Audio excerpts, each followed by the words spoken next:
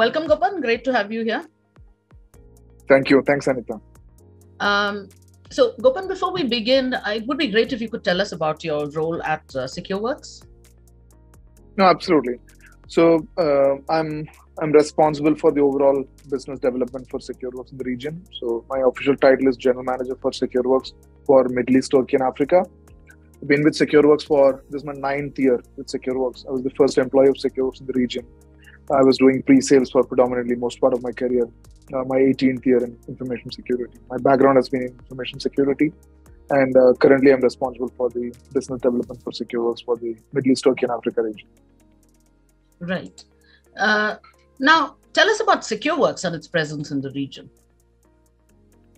Like I said, 9 years ago is when we started here proactively.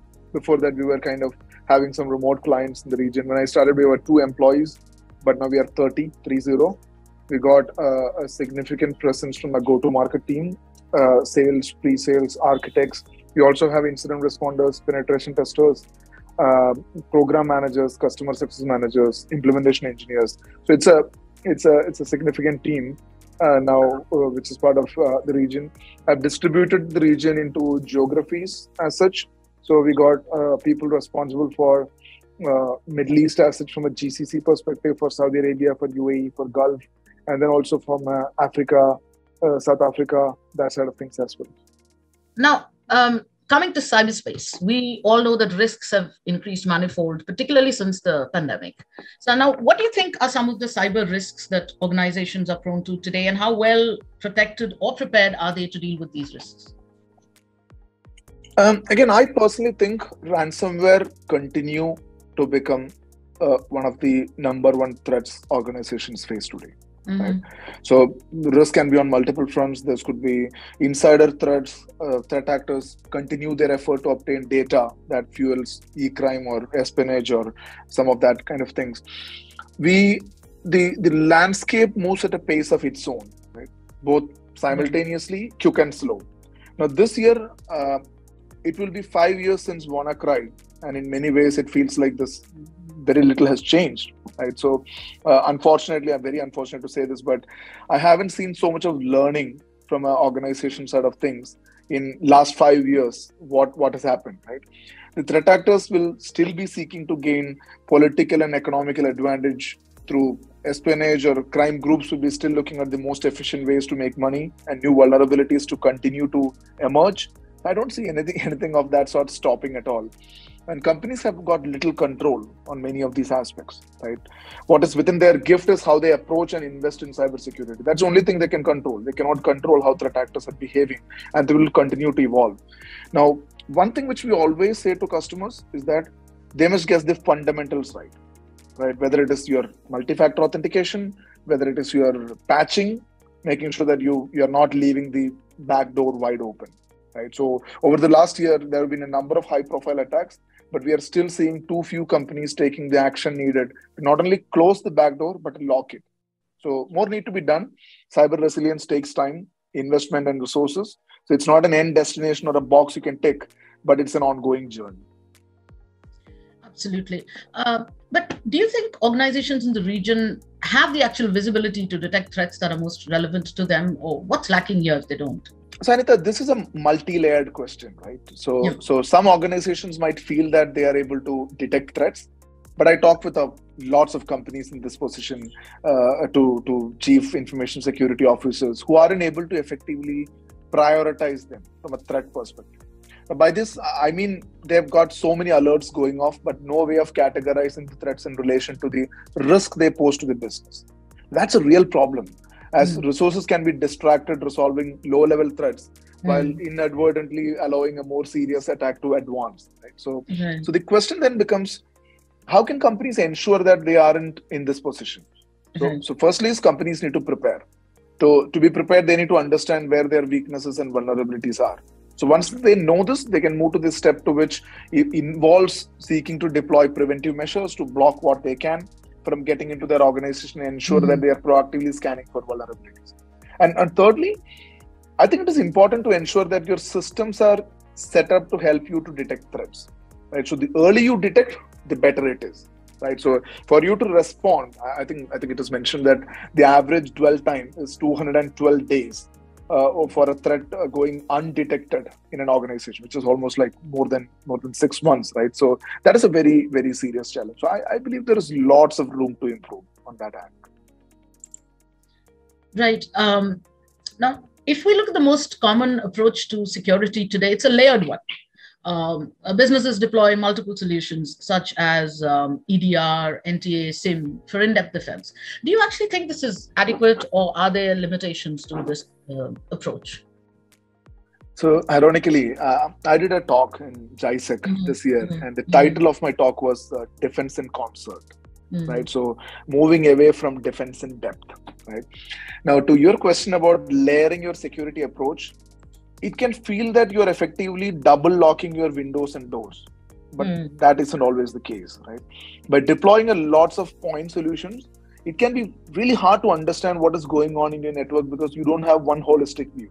You can't look at the network through one single pane of glass and effectively assess your threat levels because the vendor's architecture is not set up or architected to ingest and correlate all the disparate data coming from across the different vendors. So I personally believe that the defense in depth as a concept is not relevant anymore. It was relevant 5 or 6 years ago, right? Now, as Secureworks, we talk about defense in concert. So this was introduced by our CTO probably 4 or 5 years ago, a concept called defense in concert. And I would be continuing to be an advocate of that concept called defense in concert, where instead of looking at point solutions, you have to look at what you have already invested in, how we can make sure that they are all talking to each other and work in tandem, right? How you talk about a concert. So it has to work that way. That would be my advice to CISOs on this. Right, absolutely. Now, we hear a lot of talk about proactive defense as opposed to reactive defense. Now, what in your opinion does this look like, proactive defense? As the name suggests, proactive defense means not waiting for the threat. So we are not waiting for something bad to happen, right? It means that you go proactively looking for risk to mitigate it. Now, in my view, proactive companies aren't seeking to tick a box and move on. They know that cyber resilience is a continual process. Like I was mentioning earlier, it is a journey, not a destination. Right? As such, they undertake measures such as seeking out vulnerabilities before their adversaries. So an adversary detecting a vulnerability, you should be before the adversary. You should know that, hey, there is a vulnerability existing. I need to make sure that I'm patching this before somebody else finds this. Some of the proactive measures, I've seen matured organizations doing continuous threat hunting. One example, right? You're not waiting for something bad to happen, but you continuously do threat hunting within your organization. You're not doing threat hunting like once in 6 months or once in a year. You do it on a continuous basis so that you know that there is something bad happening. You're absolutely looking into it. Right. Now, all this talk of prevention and detection, what happens if there's an actual incident? Are companies in the region prepared to deal with this? Again, I would like to classify this into, because I don't want to give a broad answer with all companies, right? So I would say proactive companies and reactive companies. Now, proactive companies will well be really equipped because they will have the right policies and procedures in place. When there is a complex breach, they will make sure that their incident response plans are up to date. Okay, so they are pretty good with how they are doing tabletop exercise, how they are doing a drill exercise, how they are doing war gaming. I've seen the companies doing that really well, right? So that is good. On the other hand, when you look at reactive companies, less so, right? There is a serious risk because first of all, you are not updating your incident response plan. So when you're in the middle of an incident, you take your incident response plan and if you got any, and then you turn the pages, this person has left the business 3 months ago and he was supposed to do this, right? So I didn't know that. So they have not updated this. They have not tested their DR. So in my view, response is not just about dealing with the threat at hand. It's about how you engage your stakeholders to retain their trust, because you may be working with your customers. You want to how transparently you communicate with them, how quickly, how helpful the advice you offer them. All that is important, right? So again, I don't want to put one single bucket to all companies in the region. There are both categories, right? Proactive and reactive. And that's how they would handle this. Right. Now let's come to Secureworks. How does Secureworks step in as far as response to actual incidents or breaches go? Tell us about Secureworks' approach to the whole changing threat defense dynamics. Two parts of the question. So one is, we got a world-class incident response team, right? If something happens, you don't have to be a customer of Secureworks in order for us to help you.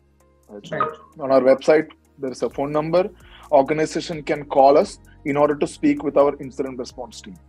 As we speak today, we got 103 incident responders globally. We got Andrew Nind, who heads our incident response team in the region. He's based in Dubai.